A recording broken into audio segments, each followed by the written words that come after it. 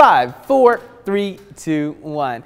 Well, good Saturday evening to you, Tennessee Valley. I hope you had a fantastic day. Let's get things started with a 3-degree guarantee. And that's right, you see the green check, which means another $10 into the jackpot, which is now $150 for the month of February.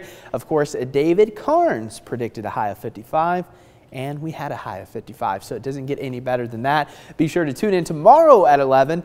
Our predicted high, 63, so a little bit warmer than what we had today. Here's a look at your Skywatcher reports. 59 in Unaka, 48 was the high in Athens. Thank you, Sandra, for that report. Cindy in Riceville had 55. Lois and Jasper at 57 degrees. Gwen at Top Lookout, 50. And Saudi Daisy, a nice 57 degrees. Jeremy and Mount Eagle had 55. And, of course, Ben in Somerville calling again with 58 degrees. Overall, pretty typical day for February. Highs were pretty close to average for this time of the year, but I promise you, warmer air is certainly on the way as we move into next week. So here's a look at your futurecast again as we continue through the overnight hours. Cloud cover builds, not expecting any rain. We're going to have more cloud cover tomorrow than what we had today, but still overall we're going to have plenty of peaks of sunshine, so it's going to be a nice day, and these are primarily going to be some higher clouds. Now going into next week, there's going to be a stationary front that kind of drapes right along that Kentucky and Tennessee border, so it's hard to say exactly where it's going to set up, so that's going to make the forecast a little difficult, but it is going to waver a bit. So at times we're going to have some rain rotating through.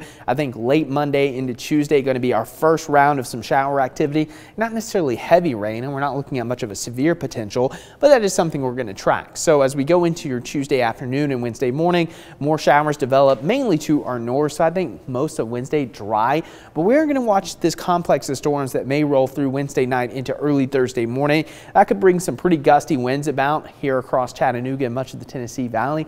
Again, severe threat low with that, but we are going to watch it pretty closely. Again, kind of the story of the week is just these impulses coming through that's going to bring some showers. So it's not going to be a week long of just constant rain, but there certainly will be some showers out there.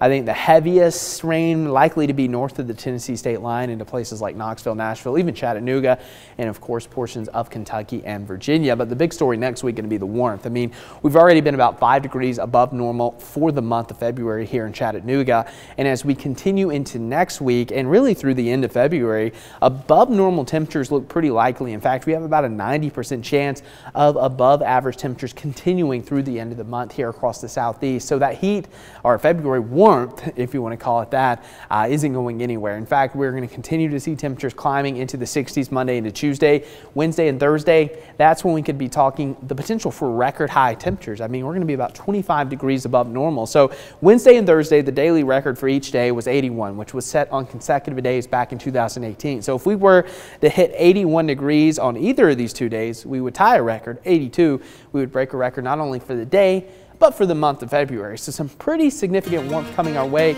But here's a look at your 7-day forecast. Multiple rounds of rain, temperatures climbing to near 80 degrees by Thursday.